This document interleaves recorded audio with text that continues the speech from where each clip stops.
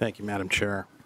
I heard one of the testifiers describe the impact of disability as significant and unanticipated, which is interesting because the program was originally developed to anticipate that there was going to be some degree of need for folks in this profession to receive disability benefits. And if you look historically at the numbers, the individual claims are relatively flat and then start to ramp up pretty rapidly at a particular point around about 2019, 2020. In 2013, there were 278 claims, and in 2022, there were 779. That's almost triple. So what's going on there? Why is that happening? I'd be interested in your thoughts, Representative Herr, on why the necessity for this bill has presented itself. Representative Herr. Madam Chair, Representative Hudson, thank you for the question. So my numbers are a little bit different than yours, but you are correct that the trend has been going up, and it's gone exponentially. From our numbers in 2019, it was 118 applications, and by 2022, there was 257. What we've done through this process is that I try to never assume somebody's motives and why people are taking, duty disability. What I can say is that law enforcement has gotten a lot harder. There has been a lot more demand on our officers, and so and our firefighters, and we're asking them to do more, especially with us wanting them to provide different services that it might have in the past, or to adjust how they do their work. And so there's just a lot of greater demands on them. And so, yes, so there are more people who are experiencing mental health conditions on the job, and we want to make sure that those individuals get the support that they need and the treatment that they need so they can go back to the job. But we also, have heard anecdotally that there are people who understand how the system works, and they're able to navigate the system for potentially personal gains. And that is why we have what we did put in place, that we don't want to hurt officers and law enforcement who legitimately need this help, to get them what they need up front, and then to give them their benefits. And that's why we did put in the annual review.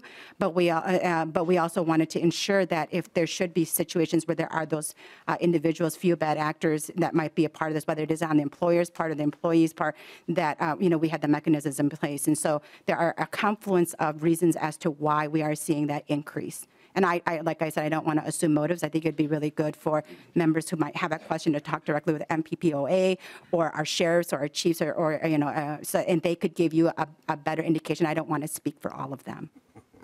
Yeah, and I'll just add, and this is maybe shouldn't say something you don't know the answer to, but I thought the legislature had changed the presumption a couple years ago to sort of take away the burden of proving some of these claims. I'm seeing a lot of head nods too, which could also account for the increase, I suppose. Representative Hudson. Thank you, Madam Chair, and thank you, Representative Herr.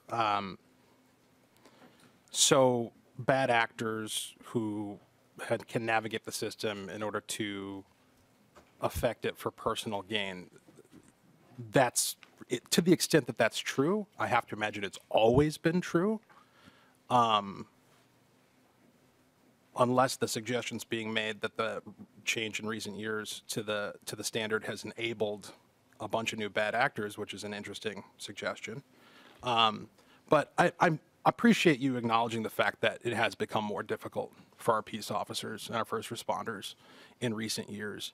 The context has changed, and I think we'd be remiss if we went through this hearing and did not acknowledge part of that context, which has been the widespread demonization of this profession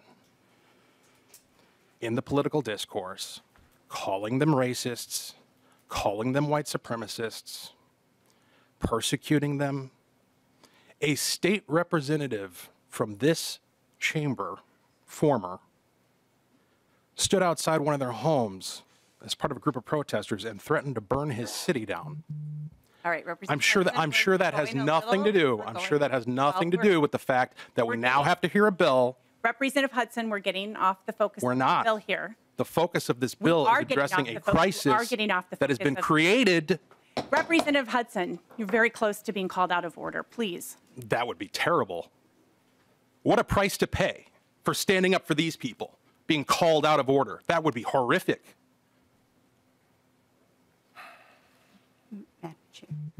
Madam Chair. I'll just bring it in for a landing here. I'm glad we're doing something about the problem. Maybe we should put some thought into the cause. Thank you.